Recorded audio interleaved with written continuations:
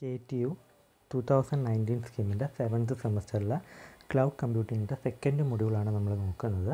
First module പഠിച്ചപ്പോഴേ നമ്മൾ പറഞ്ഞായിരുന്നു അതിനകത്ത് റിസോഴ്സസൊക്കെ വെർച്വലൈസ് ചെയ്താണ് വെച്ചിരിക്കുന്നതെന്ന്. അപ്പോൾ സെക്കൻഡ് മൊഡ്യൂൾ മൊത്തം നമ്മൾ വെർച്വലൈസേഷൻ എന്ന് പറയുന്നൊരു കോൺസെപ്റ്റാണ് നോക്കുന്നത്. അപ്പോൾ വെർച്വലൈസേഷൻ്റെ ഡെഫിനിഷൻ നോക്കുന്നതിന് മുന്നേ തന്നെ നമ്മൾ എന്തുവാണ് വെർച്വലൈസേഷൻ എന്ന് അറിയണം. അപ്പോൾ സപ്പോസ് നിങ്ങളുടെ കയ്യിൽ മാക് ഓപ്പറേറ്റിംഗ് സിസ്റ്റമാണ് വെച്ചിരിക്കുന്നത്. അപ്പം നിങ്ങൾക്കൊരു പെർട്ടിക്കുലർ പ്രോജക്റ്റ് ചെയ്യാൻ വേണ്ടിയിട്ട് വിൻഡോസ് ഓപ്പറേറ്റിംഗ് സിസ്റ്റം വേണ്ടി വരുന്നതെന്ന് വിചാരിക്കുക. അങ്ങനെയാണെങ്കിൽ നമ്മുടെ കയ്യിൽ രണ്ട് ഓപ്ഷൻസാണ് ഉള്ളത്. ഒന്ന്, ഒരു പുതിയ വിൻഡോസ് ഓപ്പറേറ്റിംഗ് സിസ്റ്റമുള്ള ലാപ്പ് വാങ്ങിക്കുക. അത് പക്ഷേ കോസ്റ്റ്ലി ആയിരിക്കും, അല്ലെങ്കിൽ റെൻറ്റിനൊക്കെ എടുക്കാം നമുക്ക്. രണ്ടാമതാണ് വെർച്വലൈസേഷൻ, അതായത് കയ്യിലുള്ള ലാപ്ടോപ്പിൽ എങ്ങനെയെങ്കിലും വിൻഡോസ് ഇൻസ്റ്റാൾ ചെയ്യാൻ നോക്കുക. അതായത് കയ്യിലുള്ള മാക് ഓപ്പറേറ്റിംഗ് സിസ്റ്റത്തിൽ നമ്മൾ VMware എന്ന് പറയുന്ന ഒരു സോഫ്റ്റ്വെയർ ആദ്യമേ ഇൻസ്റ്റാൾ ചെയ്യണം. എന്നിട്ട് അതിൽ നമുക്ക് വിൻഡോസ് ഓപ്പറേറ്റിംഗ് സിസ്റ്റം ഇൻസ്റ്റാൾ ചെയ്യാം. അപ്പോൾ നിങ്ങൾക്ക് വിൻഡോസ് ഓപ്പറേറ്റിംഗ് സിസ്റ്റം ഒരു സെപ്പറേറ്റ് മെഷീനായിട്ട് തന്നെ മാക് ഓപ്പറേറ്റിംഗ് സിസ്റ്റത്തിൽ യൂസ് ചെയ്യാൻ പറ്റും. ഈ വിൻഡോസ് മാക്കിൻ്റെ സെയിം റാമും CPU തന്നെ ആയിരിക്കും യൂസ് ചെയ്യുന്നത്. അതായത് വിൻഡോസിനെ സംബന്ധിച്ചിടത്തോളം ഇതെല്ലാം വെർച്വൽ റാമും CPU എല്ലാം ആയിരിക്കും, വെർച്വൽ CPU എല്ലാം ആയിരിക്കും. ഇനി മാക്കിൽ ഇൻസ്റ്റാൾ ചെയ്ത ഈ വിൻഡോസ് ഓപ്പറേറ്റിംഗ് സിസ്റ്റത്തിനാണ് നമ്മൾ വെർച്വൽ മെഷീൻ എന്ന് വിളിക്കുന്നത്. അങ്ങനെയാണെങ്കിൽ വെർച്വലൈസേഷൻ്റെ ഡെഫിനിഷൻ നമുക്ക് എങ്ങനെ പറയാം? ഫിസിക്കൽ റിസോഴ്സസിനെ ഒരു സിമുലേറ്റഡ് ഫോമിൽ നമ്മൾ റെപ്രസെൻറ്റ് ചെയ്യുന്നതിനെയാണ് നമ്മൾ വെർച്വലൈസേഷൻ എന്ന് പറയുന്നത്. ഇതൊരു ലോജിക്കൽ കൺസെപ്റ്റാണ്. നമുക്ക് യൂസേഴ്സിന് ഡയറക്റ്റ് റിസോഴ്സസിനെ ആക്സസ് ചെയ്യുന്നതിന് പകരം വെർച്വലായിട്ട് റിസോഴ്സിനെ ആക്സസ് ചെയ്യാൻ പറ്റും. ഇനി നമ്മൾ നേരത്തെ VMware എന്ന് പറഞ്ഞു, അതിനകത്താണ് നമ്മൾ വിൻഡോസ് ഇൻസ്റ്റാൾ ചെയ്തത്. ഈ VMwareനെ നമ്മൾ ഹൈപ്പർവൈസർ എന്നും വിളിക്കും. അപ്പോൾ ഈ ഹൈപ്പർവൈസർ എന്ന് പറഞ്ഞു കഴിഞ്ഞാൽ നമുക്ക് വെർച്വലൈസ് ചെയ്യാനായിട്ട്, ഫിസിക്കൽ റിസോഴ്സസിന് വെർച്വൽ റിസോഴ്സ് ആക്കാനായിട്ട് ഒരു വെർച്വൽ എൻവയൺമെൻറ്റ് നമുക്ക് ക്രിയേറ്റ് ചെയ്യണം. ഈ എൻവയൺമെൻറ്റ് ക്രിയേറ്റ് ചെയ്യാനുള്ളൊരു ടെക്നോളജീനെയാണ് നമ്മൾ ഹൈപ്പർവൈസർ എന്ന് വിളിക്കുന്നത്. താഴത്തെ ഫിഗർ നോക്കിയാൽ കാണാം. ആദ്യത്തെ ഫിഗർ നമ്മുടെ normal computing users physical റിസോഴ്സസിനെ access ചെയ്യുന്നത്, അത് നമ്മുടെ പ്രൊസസ്സർ CPUവിനെയൊക്കെ ആക്സസ് ചെയ്യുന്നത്. രണ്ടാമത്തത് യൂസേഴ്സ് വെർച്വൽ റിസോഴ്സസിനെ ആക്സസ് ചെയ്യുന്നു. വെർച്വൽ റിസോഴ്സസ് എവിടെ നിന്നാണ് വന്നിരിക്കുന്നത്? ഫിസിക്കൽ റിസോഴ്സസിൽ നിന്നാണ് വന്നിരിക്കുന്നത്. മിഡിലുള്ള ലെയർ ഓഫ് വെർച്വലൈസേഷനിലാണ് നമ്മുടെ ഹൈപ്പർവൈസർ അല്ലെങ്കിൽ VMware ഇരിക്കുന്നത്. അപ്പോൾ ഇതാണ് വെർച്വലൈസേഷൻ എന്ന് പറയുന്ന കൺസെപ്റ്റ്. അടുത്ത ടോപ്പിക്കാണ് virtualisation of physical computing resources. അതായത് നമ്മൾ ഫിസിക്കൽ റിസോഴ്സസിനെ എങ്ങനെ വെർച്വലൈസ് ചെയ്യുന്നത് എന്നാണ് ഇവിടെ പറയുന്നത്. അപ്പോൾ എല്ലാ കമ്പ്യൂട്ടിംഗ് ഡിവൈസസിനെയും നമുക്ക് വെർച്വലൈസ് ചെയ്യാൻ പറ്റും. അതായത് മെമ്മറി, പ്രൊസസ്സർ, സ്റ്റോറേജ്, റൂട്ടേഴ്സ്, സ്വിച്ച്, ഇതിനെല്ലാം നമുക്ക് വെർച്വലൈസ് ചെയ്യാൻ പറ്റും. പക്ഷേ കോറായിട്ടുള്ള കമ്പ്യൂട്ടിംഗ് റിസോഴ്സസ് വെർച്വലൈസ് ചെയ്യണമെങ്കിൽ അതിനെ സപ്പോർട്ട് ചെയ്യുന്ന ഫിസിക്കൽ റിസോഴ്സസ് നമുക്ക് ബാക്ക് എൻഡിൽ വേണം. അതായത് എനിക്കൊരു പ്രൊസസ്സറിനെ വെർച്വലൈസ് ചെയ്യണം, എനിക്കൊരു വെർച്വൽ പ്രൊസസ്സറിനെ ക്രിയേറ്റ് ചെയ്യണമെങ്കിൽ എനിക്കൊരു ഫിസിക്കൽ പ്രൊസസ്സർ ഉണ്ടായിരിക്കണം. അപ്പം ഈ താഴെയുള്ള ഫിഗർ നോക്കിക്കഴിഞ്ഞാൽ നിങ്ങൾക്ക് മനസ്സിലാവും നമ്മുടെ കയ്യിൽ എന്തുവാണ് ഇവിടെ ഉള്ള റിസോഴ്സസ് എന്ന് പറയുമ്പം പ്രൊസസ്സറുണ്ട്, മെമ്മറി ഉണ്ട്, ഡിസ്ക് അതായത് സ്റ്റോറേജ് ഉണ്ട്. ഇതെല്ലാമാണ് ഫിസിക്കൽ കമ്പ്യൂട്ടിംഗ് റിസോഴ്സസ്. നടുക്കുള്ള ലെയർ ഓഫ് വെർച്വലൈസേഷൻ ഈ ഫിസിക്കൽ റിസോഴ്സസിനെ വെർച്വലാക്കി യൂസേഴ്സിന് കൊടുക്കും.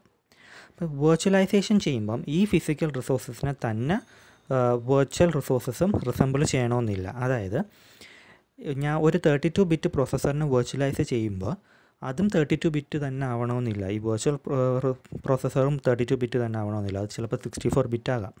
ഓക്കെ, അപ്പോൾ ഈ വെർച്വലൈസേഷനൊക്കെ ചെയ്യുന്നത് ഒരു സോഫ്റ്റ്വെയർ വെച്ചായിരിക്കും. ഈ സോഫ്റ്റ്വെയർസിൽ കുറേ പ്രോഗ്രാംസും കാണും. ഈ പ്രോഗ്രാംസിനെയാണ് നമ്മൾ കൺട്രോൾ പ്രോഗ്രാംസ് എന്ന് വിളിക്കുന്നത്.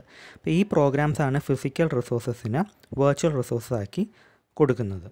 അപ്പോൾ ഈ വെർച്വൽ റിസോഴ്സസ് ഉപയോഗിച്ച് യൂസേഴ്സ് ബിൽഡ് ചെയ്യുന്ന മെഷീനാണ് വെർച്വൽ മെഷീൻ. അപ്പം മാക്കിൽ നമ്മൾ വിൻഡോസ് ഇൻസ്റ്റാൾ ചെയ്ത് കഴിഞ്ഞാൽ മാക്കിനെ നമ്മൾ ഫിസിക്കൽ മെഷീനെന്നും വിൻഡോസിനെ നമ്മൾ ഗസ്റ്റ് ഓപ്പറേറ്റിംഗ് സിസ്റ്റം എന്നും വിളിക്കും. അപ്പം നമ്മൾ ഈ വെർച്വലൈസിങ് ഫിസിക്കൽ കമ്പ്യൂട്ടിംഗ് റിസോഴ്സിൽ ഈ 3 പാരഗ്രാഫും നമ്മളിപ്പോൾ ഈ പറഞ്ഞ കാര്യങ്ങൾ തന്നെയാണ് കൊടുത്തേക്കുന്നത്. ജസ്റ്റ് ഒന്ന് വായിച്ച് വെച്ചിട്ട് നമ്മൾ ഈ പറഞ്ഞ പോയിൻറ്റ്സ് എഴുതിയാൽ മതി. ഈ പറഞ്ഞ പോയിൻറ്റ്സ് തന്നെയാണ് ഇവിടെ കൊടുത്തേക്കുന്നത്. ഇനി അടുത്ത ടോപ്പിക്കാണ് മെഷീൻ വെർച്വലൈസേഷൻ അല്ലെങ്കിൽ സെർവർ വെർച്വലൈസേഷൻ. ഒരു ഫിസിക്കൽ മെഷീനിൽ ഒരു വെർച്വൽ മെഷീൻ ക്രിയേറ്റ് ചെയ്യുന്ന കോൺസെപ്റ്റിനെയാണ് നമ്മൾ മെഷീൻ വെർച്വലൈസേഷൻ എന്ന് പറയുന്നത്. അപ്പോൾ പേരൻറ്റ് സിസ്റ്റം, അതായത് നമ്മുടെ ഫിസിക്കൽ സിസ്റ്റത്തിനെ നമ്മൾ ഹോസ്റ്റ് സിസ്റ്റം എന്നും വെർച്വൽ മെഷീനിനെ നമ്മൾ ഗസ്റ്റ് സിസ്റ്റം എന്നുമാണ് വിളിക്കുന്നത്. ഓക്കെ, ഇനി നമ്മുടെ നോർമൽ സിസ്റ്റം, അതായത് കൺവെൻഷണൽ സിസ്റ്റം അല്ലെങ്കിൽ നമ്മൾ ഉപയോഗിക്കുന്ന ലോക്കൽ സിസ്റ്റംസ്, അതിനകത്ത് ആ കമ്പ്യൂട്ടറും ഓപ്പറേറ്റിംഗ് സിസ്റ്റവും തമ്മിൽ 1-to-1 റിലേഷൻഷിപ്പ് ആയിരിക്കും ഉള്ളത്. അതായത് ഒരു കമ്പ്യൂട്ടറിനകത്ത് ഒരു ഓപ്പറേറ്റിംഗ് സിസ്റ്റം മാത്രമേ പറ്റത്തുള്ളൂ. പക്ഷേ ഹാർഡ്വെയർ വെർച്വലൈസേഷൻ എന്ന് പറയുന്ന കോൺസെപ്റ്റ് വന്നപ്പം ഈ 1-to-1 റിലേഷൻഷിപ്പ് എലിമിനേറ്റ് ആയിപ്പോയി. അതായത് ഒരു കമ്പ്യൂട്ടറിൽ തന്നെ മൾട്ടിപ്പിൾ ഓപ്പറേറ്റിംഗ് സിസ്റ്റം റൺ ചെയ്യാൻ പറ്റും. അപ്പോൾ ഒരു ഫിസിക്കൽ സിസ്റ്റത്തിൽ റൺ ചെയ്യുന്ന എല്ലാ വെർച്വൽ മെഷീൻസും പരസ്പരം ഇൻഡിപെൻഡൻ്റ് ആയിരിക്കും. നമ്മൾ ഈ ഫിഗർ നോക്കിയാൽ മനസ്സിലാവും. ആദ്യത്തെ ഫിഗറിൽ നമുക്ക് നമ്മുടെ നോർമൽ കമ്പ്യൂട്ടേഴ്സാണ്, കൺവെൻഷണൽ സിസ്റ്റമാണ്. നമുക്ക് പ്രോസസ്സറുണ്ട്, മെമ്മറി ഉണ്ട്, റിസോഴ്സസ് ഉണ്ട്, ഡിസ്ക്, അതെല്ലാം റിസോഴ്സസ് ആണ്. പിന്നെ നമുക്ക് ഓപ്പറേറ്റിംഗ് സിസ്റ്റം ഉണ്ട്, അതിൽ ബിൽഡ് ചെയ്ത് വെച്ചേക്കുന്ന ആപ്ലിക്കേഷൻസ് ഉണ്ട്. ഇനി ഒരു വെർച്വൽ കമ്പ്യൂട്ടിംഗ് സിസ്റ്റം നോക്കിക്കഴിഞ്ഞാൽ നമ്മുടെ ഈ സെയിം ഫിസിക്കൽ റിസോഴ്സസ് ഉണ്ട്, ഒരു ലെയർ ഓഫ് വെർച്വലൈസേഷൻ ഉണ്ട്, അതായത് നമ്മുടെ ഹൈപ്പർവൈസർ എന്നൊക്കെ നമ്മൾ നേരത്തെ പറഞ്ഞത്. അതിൻ്റെ മുകളിൽ നമുക്ക് 2 വെർച്വൽ മെഷീൻസ് ആണുള്ളത്, അതായത് മൾട്ടിപ്പിൾ OS ആണ്. നമുക്ക് ഇവിടെ 2 ഗസ്റ്റ് ഓപ്പറേറ്റിംഗ് സിസ്റ്റംസ് ഉണ്ട്. അപ്പോൾ ഈ 2 ഓപ്പറേറ്റിംഗ് സിസ്റ്റവും പരസ്പരം ഇൻഡിപെൻഡൻ്റ് ആയിരിക്കും. ഇനി അടുത്തതാണ് comparison between non virtualised and virtualised machine എൻവയൺമെൻറ്റ്സ്. Non വെർച്വലൈസ്ഡിൻ്റെ പ്രത്യേകത എന്താണ്? ഒരു സിസ്റ്റത്തിൽ ഒരു ഓപ്പറേറ്റിംഗ് സിസ്റ്റമേ പറ്റത്തുള്ളൂ. വെർച്വലൈസ്ഡിലാണെങ്കിൽ മൾട്ടിപ്പിൾ ഓപ്പറേറ്റിംഗ് സിസ്റ്റം പറ്റും. ഇനി നോൺ വെർച്വലൈസ്ഡിലാണെങ്കിൽ ആപ്ലിക്കേഷൻ ഹാർഡ്വെയറും ടൈറ്റ്ലി കപ്പിൾഡ് ആയിരിക്കും. വെർച്വലൈസ്ഡിനകത്താണെങ്കിൽ എന്തുമായിരിക്കും? വെർച്വൽ മെഷീൻസിനെ നമ്മൾ ഐസൊലേറ്റ് ചെയ്തായിരിക്കും വെച്ചേക്കുന്നത്, ഇൻഡിപെൻഡൻ്റ് ആവാൻ വേണ്ടിയിട്ട്. ഇനി റിസോഴ്സ് യൂട്ടിലൈസേഷൻ നോൺ വെർച്വലൈസ്ഡിൽ ലോ ആയിരിക്കും. വെർച്വലൈസ്ഡിൽ മൾട്ടിപ്പിൾ വെർച്വൽ മെഷീൻസൊക്കെ ഉള്ളതുകൊണ്ട് റിസോഴ്സ് യൂട്ടിലൈസേഷൻ നല്ലതുപോലെ കാണും. ഇനി നോൺ വെർച്വലൈസ്ഡിൽ കോസ്റ്റ് എന്ന് പറയുമ്പം കൂടിക്കൊണ്ടിരിക്കും. വെർച്വലൈസ്ഡിൽ കോസ്റ്റ് എന്ന് പറയുമ്പോൾ എന്തുമായിരിക്കും? എഫക്റ്റീവാണ്. ഇനി നോൺ വെർച്വലൈസ്ഡ് എന്ന് പറയുമ്പം ഇൻഫ്ലെക്സിബിളാണ്. വെർച്വലൈസേഷൻ എന്ന് പറയുന്നൊരു കോൺസെപ്റ്റ് തന്നെ നമുക്ക് ഫ്ലെക്സിബിലിറ്റി കൂട്ടാൻ വേണ്ടിയിട്ടാണ് നമ്മൾ ഉപയോഗിക്കുന്നത്. ഓക്കെ, ഇനി അടുത്ത ടോപ്പിക്കാണ് ഹൈപ്പർവൈസർ അല്ലെങ്കിൽ വെർച്വൽ മെഷീൻ മോണിറ്റർ. അപ്പോൾ ഹൈപ്പർവൈസർ എന്ന് പറഞ്ഞാൽ നമ്മൾ മുന്നേ പറഞ്ഞ പോലെ ഒരു ടെക്നോളജിയാണ്, വെർച്വലൈസ്ഡ് എൻവയൺമെൻറ്റ് ക്രിയേറ്റ് ചെയ്യാൻ ഉപയോഗിക്കുന്ന ഒരു ടെക്നോളജിയാണ്. അപ്പം ഇവർ വെർച്വലൈസേഷന് ഒരു പ്ലാറ്റ്ഫോമാണ് നമുക്ക് ക്രിയേറ്റ് ചെയ്ത് തരുന്നത്. അപ്പോൾ ഗസ്റ്റ് സിസ്റ്റത്തിനെ മാനേജ് ചെയ്യാനും മോണിറ്റർ ചെയ്യാനും ഒക്കെ ഹൈപ്പർവൈസർ വഴി നമുക്ക് പറ്റും. ഇത് ഹൈപ്പർവൈസേഴ്സിൻ്റെ ജോബാണിത്. അപ്പോൾ ഹൈപ്പർവൈസേഴ്സ് ഉള്ളത് കൊണ്ടാണ് ഫിസിക്കൽ റിസോഴ്സിനെ നമ്മൾ വെർച്വൽ മെഷീൻസിന് ഷെയർ ചെയ്ത് കൊടുക്കാൻ പറ്റുന്നത്. ഇനി വെർച്വൽ മെഷീൻസ് ക്രിയേറ്റ് ചെയ്തേക്കുന്നത് വെർച്വലൈസേഷൻ ലെയറിൻ്റെ ഓവറാണ്. അപ്പോൾ ഈ ലെയറാണ് വെർച്വൽ മെഷീൻസ് റൺ ചെയ്യാൻ ഒരു എൻവയൺമെൻറ്റ് ക്രിയേറ്റ് ചെയ്യുന്നത്. അപ്പോൾ ഈ ലെയർ ഉണ്ടെങ്കിലേ ഫിസിക്കൽ റിസോഴ്സിനെ നമുക്ക് വെർച്വലൈസ് ചെയ്യാൻ പറ്റത്തുള്ളൂ. അപ്പോൾ ഏതെങ്കിലും ഒരു സോഫ്റ്റ്വെയർ സഹായത്തോടു കൂടിയാണ് അപ്പോൾ ഇതെല്ലാം ചെയ്യുന്നത്, വെർച്വലൈസേഷൻ ചെയ്യുന്നത്. നമ്മൾ നേരത്തെ പറഞ്ഞു ഒരു സോഫ്റ്റ്വെയർ ആണെന്ന്. അപ്പോൾ ഏതെങ്കിലും ഒരു സോഫ്റ്റ്വെയറിൻ്റെ സഹായത്തോടെ ആയിരിക്കും ഇത് ചെയ്യുന്നത്. അപ്പോൾ ഈ സോഫ്റ്റ്വെയർ ലെയറിനെയാണ് നമ്മൾ വെർച്വൽ മെഷീൻ മോണിറ്റർ അല്ലെങ്കിൽ ഹൈപ്പർവൈസർ എന്ന് വിളിക്കുന്നത്. അപ്പോൾ ഹൈപ്പർവൈസറിനെ കുറിച്ചോ അല്ലെങ്കിൽ എന്തുകൊണ്ടാണ് ഹൈപ്പർവൈസറിനെ വെർച്വൽ മെഷീൻ മോണിറ്റർ എന്നൊക്കെ ചോദിച്ചു കഴിഞ്ഞാൽ ഈ പോയിൻറ്റ്സ് എല്ലാം ആഡ് ചെയ്തിട്ടാണ് നമ്മൾ എഴുതേണ്ടത്. ഓക്കെ, ഇനി അടുത്തത് ടൈപ്സ് ഓഫ് വെർച്വൽ മെഷീൻ. അപ്പോൾ അതിന് മുന്നേ എന്താണ് വെർച്വൽ മെഷീൻ? വെർച്വൽ മെഷീൻ എന്ന് വെച്ച് കഴിഞ്ഞാൽ ഒരു കമ്പ്യൂട്ടർ മെഷീനാണ്, അതിൻ്റെ ഒരു സോഫ്റ്റ്വെയർ ഇംപ്ലിമെൻറ്റേഷനാണ്. ഓക്കെ, അതായത് ഒരു റിയൽ കമ്പ്യൂട്ടറിൽ തന്നെ നമ്മളൊരു വെർച്വൽ കമ്പ്യൂട്ടർ ക്രിയേറ്റ് ചെയ്യുന്നത്. And we can use that virtual computer as the real one. ഇനി നമുക്ക് 2 തരം വെർച്വൽ മെഷീൻസ് ആണുള്ളത്. ഒന്ന് സിസ്റ്റം വെർച്വൽ മെഷീനും ഒന്ന് പ്രോസസ് വെർച്വൽ മെഷീനും. സിസ്റ്റം വെർച്വൽ മെഷീൻ എന്തുവാന്ന് നോക്കാം. ഇതിന് നമ്മൾ ഹാർഡ്വെയർ വെർച്വൽ മെഷീൻ എന്ന് വിളിക്കും. ഇതൊരു സോഫ്റ്റ്വെയർ എമുലേഷനാണ്. അപ്പോൾ എമുലേറ്റർ എന്ന് വെച്ചാൽ എന്തുവാ? ഒരു സിസ്റ്റത്തിനെ വേറൊരു സിസ്റ്റമായിട്ട് ബിഹേവ് ചെയ്യാൻ ഹെൽപ്പ് ചെയ്യുന്നൊരു സോഫ്റ്റ്വെയറാണ് എമുലേറ്റർ. അപ്പോൾ സിസ്റ്റം വെർച്വൽ മെഷീനിൽ മൾട്ടിപ്പിൾ OS നമ്മുടെ ഹോസ്റ്റ് സിസ്റ്റത്തിൽ റൺ ചെയ്യും, സെയിം ഫിസിക്കൽ റിസോഴ്സസ് ഷെയർ ചെയ്തുകൊണ്ട്. അപ്പോൾ ഇവിടെ മൾട്ടിപ്പിൾ ആയിട്ട് ഒരു കമ്പ്യൂട്ടറിൽ തന്നെ എൻവയൺമെൻറ്റ്സ് ക്രിയേറ്റ് ചെയ്യും, ഡിഫറെൻറ്റ് OS. ഓക്കെ, ഇനി ഡിഫറെൻറ്റ് OSന് റൺ ചെയ്യാൻ വേണ്ടിയിട്ട് ഈ OS എല്ലാം ഷെയർ ചെയ്യുന്നത് നമ്മുടെ സെയിം ഫിസിക്കൽ റിസോഴ്സസ് ആയിരിക്കും. അപ്പോൾ നമുക്ക് ഓപ്പറേറ്റിംഗ് സിസ്റ്റം ഇൻസ്റ്റാൾ ചെയ്തിട്ട് അതിൽ ഈ ഓപ്പറേറ്റിംഗ് സിസ്റ്റം നമുക്ക് ഇൻസ്റ്റാൾ ചെയ്തിട്ട് അതിനകത്ത് നമുക്ക് ആപ്ലിക്കേഷൻസ് റൺ ചെയ്യാം, എല്ലാ വർക്കും ചെയ്യാൻ പറ്റും. ഒരു റിയൽ കമ്പ്യൂട്ടറിൽ എന്ന പോലെ എല്ലാം ചെയ്യാൻ പറ്റും. ഒരു എക്സാമ്പിൾ എന്ന് പറഞ്ഞു കഴിഞ്ഞാൽ നമുക്ക് വിൻഡോസ് 7 ഞാൻ വിൻഡോസ് 10 ഇൻസ്റ്റാൾ ചെയ്യുന്നത്. അപ്പോൾ അതിനകത്ത് ഞാൻ വിൻഡോസ് 7 എന്ന് പറയുമ്പോൾ വെർച്വൽ മെഷീൻ ആയിരിക്കും, സിസ്റ്റം വെർച്വൽ മെഷീൻ ആയിരിക്കും. ഇപ്പോൾ സിസ്റ്റം വെർച്വൽ മെഷീൻ്റെ എക്സാമ്പിൾസാണ് VMware, നമ്മൾ ആദ്യമേ വെർച്വലൈസേഷനിൽ പറഞ്ഞ VMware, virtual box, Windows, virtual PC, parallels, സിട്രിക്സ് etcetera. Advantages ഉണ്ട്. അഡ്വാൻറ്റേജസിൽ ഫസ്റ്റ് വൺ എന്ന് പറയുമ്പം മൾട്ടിപ്പിൾ ഓപ്പറേറ്റിംഗ് സിസ്റ്റം എൻവയൺമെൻറ്റ് പാരലായിട്ട് റൺ ചെയ്യാൻ പറ്റും, സെയിം ഫിസിക്കൽ റിസോഴ്സസ് ഷെയർ ചെയ്തുകൊണ്ട്. രണ്ടാമത്തെ ഒരു അഡ്വാൻറ്റേജ് ആണ് റിയൽ മെഷീനിന് ഡിഫറെൻ്റ് ആയിട്ടുള്ളൊരു ഇൻസ്ട്രക്ഷൻ സെറ്റ് ആർക്കിടെക്ചർ പ്രൊവൈഡ് ചെയ്യാൻ പറ്റും വെർച്വൽ മെഷീനിന്. ഓക്കെ, വെർച്വൽ മെഷീനും റിയൽ മെഷീനും സെയിം ഇൻസ്ട്രക്ഷൻ സെറ്റ് ആർക്കിടെക്ചർ ആയിരിക്കില്ല. ഡിസഡ്വാൻറ്റേജസ് എന്ന് പറഞ്ഞു കഴിഞ്ഞാൽ സെയിം ഹാർഡ്വെയർ തന്നെ വെർച്വൽ മെഷീൻസ് ആക്സസ് ചെയ്യുന്നതുകൊണ്ട് എഫിഷ്യൻസി പലപ്പോഴും കോംപ്രമൈസ് ചെയ്ത് കൊടുക്കേണ്ടി വരും.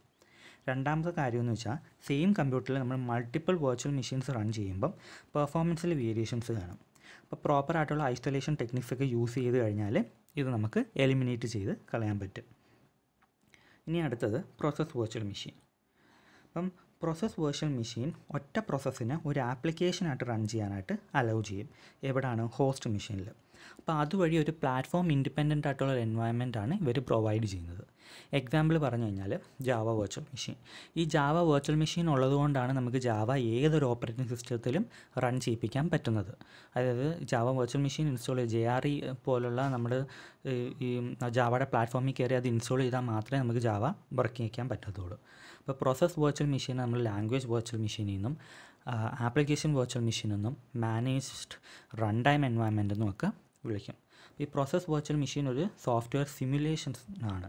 പക്ഷേ നമ്മൾ സിസ്റ്റം വെർച്വൽ മെഷീനിൽ എന്താ പറഞ്ഞാൽ അതൊരു സോഫ്റ്റ്വെയർ എമ്യുലേഷൻ ആണ്. അപ്പോൾ സിമുലേഷൻ എന്ന് പറഞ്ഞു കഴിഞ്ഞാൽ ഒരു സിമ്പിൾ പ്രോഗ്രാമിനെ എക്സിക്യൂട്ട് ചെയ്യാൻ പറ്റും. എവിടെയാണ്? ഒരു റൺ ടൈം എൻവയൺമെൻറ്റ് പ്രൊവൈഡ് ചെയ്യുന്നതിനകത്ത് ഒരു സിംഗിൾ പ്രോഗ്രാമിനെ എക്സിക്യൂട്ട് ചെയ്യാൻ പറ്റത്തുള്ളൂ. അതുപോലെ തന്നെ ഒരു സിംഗിൾ പ്രോസസ്സ്. എക്സാമ്പിൾ എന്ന് പറഞ്ഞു കഴിഞ്ഞാൽ Java virtual machine Java ലാംഗ്വേജിനും parrot virtual machine നമ്മുടെ പേൾ ലാംഗ്വേജിനും. ഇനി അടുത്ത ടോപ്പിക്കാണ് emulation, interpretation and binary translation. അപ്പോൾ എമുലേഷൻ എന്ന് പറഞ്ഞാൽ നമ്മൾ മുന്നേ പറഞ്ഞു എന്തുവാണ്, ഒരു നമ്മുടെ സിസ്റ്റത്തിനെ വേറൊരു സിസ്റ്റമായിട്ട് ബിഹേവ് ചെയ്യിപ്പിക്കുന്നതിനെയാണ് എമുലേഷൻ എന്ന് പറയുന്നത്. അതായത് ഒരു ആർക്കിടെക്ചറിലുള്ള സിസ്റ്റം വേറെ ഇൻസ്ട്രക്ഷൻസും ആർക്കിടെക്ചറും ഉള്ള മെഷീനായിട്ട് ബിഹേവ് ചെയ്യുന്നു. എക്സാമ്പിൾ പറഞ്ഞു കഴിഞ്ഞാൽ ഒരു സോഫ്റ്റ്വെയർ അതിൻ്റെ ആർക്കിടെക്ചർ A ആണെന്ന് വിചാരിക്കുക. ഓക്കെ, അതിന് ആർക്കിടെക്ചർ B ഉള്ളൊരു സിസ്റ്റത്തിൽ സപ്പോർട്ട് ആകില്ല. ബട്ട് എമുലേഷൻ വഴി നമുക്ക് ഈ ആർക്കിടെക്ചർ A ഉള്ള സോഫ്റ്റ്വെയറിനെ ആർക്കിടെക്ചർ B ഉള്ള സിസ്റ്റത്തിൽ സപ്പോർട്ട് ചെയ്യിപ്പിക്കാൻ പറ്റും. അപ്പോൾ എമുലേറ്റേഴ്സ് എന്ന് പറയുമ്പോൾ അത് സോഫ്റ്റ്വെയറും ആകാം ഹാർഡ്വെയറും ആകാം, സോഫ്റ്റ്വെയർ തന്നെ ആകണമെന്നില്ല. അപ്പോൾ ഈ എമുലേഷൻ സോഫ്റ്റ്വെയർ ഒരു മെഷീൻ എക്സിക്യൂഷന് വേണ്ടിയുള്ള ബൈനറി ഡേറ്റാസിനെ വേറൊരു മെഷീൻ എക്സിക്യൂഷന് വേണ്ടിയുള്ള ഈക്വലൻ്റ് ബൈനറി ഡേറ്റ ആയിട്ട് കൺവേർട്ട് ചെയ്യാൻ പറ്റും. എമുലേറ്റേഴ്സ് അതിന് സഹായിക്കും. അപ്പോൾ ഇത് നടത്തുന്നത് ബൈനറി ഇൻസ്ട്രക്ഷൻസ് വഴിയാണ്. അപ്പോൾ എമുലേറ്റേഴ്സിൻ്റെ ഇംപ്ലിമെൻറ്റേഷൻ രണ്ട് വഴിയാണുള്ളത്. ഒന്ന് ബൈനറി ട്രാൻസ്ലേഷനും രണ്ട് ഇൻ്റർപ്രിട്ടേഷനും. അപ്പോൾ ബൈനറി ട്രാൻസ്ലേഷനെ നമ്മൾ റീകമ്പൈലേഷൻ എന്നൊക്കെ നമ്മൾ വിളിക്കും. അതായത് ബൈനറി ഡേറ്റയുടെ കൺവേർഷൻ. അപ്പോൾ ഈ കൺവേർഷൻ ഹോൾ ഇൻസ്ട്രക്ഷൻസിനെയും വേറൊരു ഫോർമാറ്റിലാക്കി മാറ്റും. രണ്ടാമത്തേത് ഇൻ്റർപ്രിട്ടേഷനാണ്. ഓരോ തവണയും എമുലേറ്റേഴ്സ് ഇൻസ്ട്രക്ഷൻസിനെ എൻകൗണ്ടർ ചെയ്യുമ്പം അത് ഇൻ്റർപ്രറ്റ് ചെയ്യും. അപ്പോൾ ഈ ഏത് ബൈനറി നമ്മൾ ഇൻ്റർപ്രറ്റ് ചെയ്ത് കഴിഞ്ഞാൽ ഏത് ഇൻസ്ട്രക്ഷൻസിനെയും ഇൻ്റർപ്രറ്റ് ചെയ്യും അവർ. അപ്പോൾ ഈ ബൈനറി ട്രാൻസ്ലേഷനേക്കാൾ ഈസിയാണ് നമ്മുടെ ഇൻ്റർപ്രിട്ടേഷൻ എന്ന് പറയുന്ന സാധനം. പക്ഷേ ഇൻ്റർപ്രിട്ടേഷന് കുറച്ചും കൂടെ സമയം എടുക്കും, അതുകൊണ്ട് അത് സ്ലോ ആണ്. അപ്പോൾ ഇതാണ് നമ്മൾ ഈ വീഡിയോയിൽ കവർ ചെയ്യുന്ന ടോപ്പിക്സ്. ഇനി ബാക്കിയുള്ള ടോപ്പിക്സുമായിട്ട് നമുക്ക് നെക്സ്റ്റ് വീഡിയോയിൽ കാണാം. Thank you.